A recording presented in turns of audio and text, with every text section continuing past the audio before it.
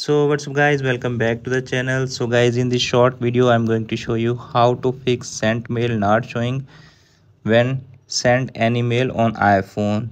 If you're also facing that issue, then keep watching full video. So let's start video without wasting any time and firstly move to the solution 1. Solution 1 is select off for undo send delay. To do that, tap on settings. In settings section you need to tap on mail. You can see appears on screen mail showing here. Tap on that. After tapping that, you need to scroll down again and you can see appears on screen undo send delay. Tap on that and select it on off. Okay, if that method not working for you, then move to the next solution.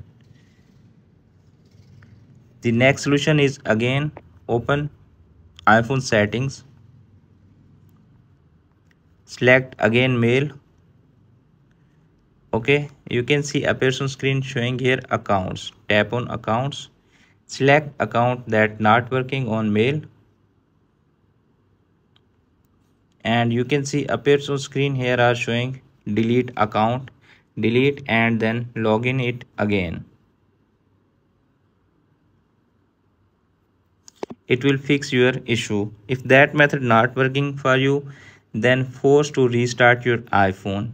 It's dependent on you that which model you are using. Just go and force to restart your iPhone and then try to again send mail and check it's working or not. Okay, if that method is also not working for you, then move to the next solution. The next solution is check the mail app update. If you have pending update in the mail app, just update mail app the latest update and it will fix your issue.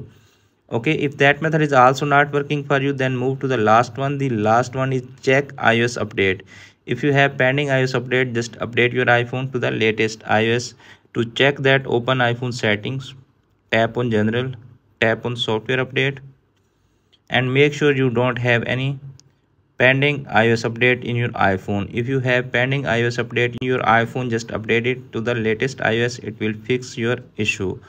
So friends, after watching this video, I hope you will all know how to fix sent mails not showing up in sent folder on iPhone. Hope this video is helpful for you. If the video is helpful for you, don't forget to share and subscribe my YouTube channel and press the bell icon for upcoming videos notifications. Thanks for watching.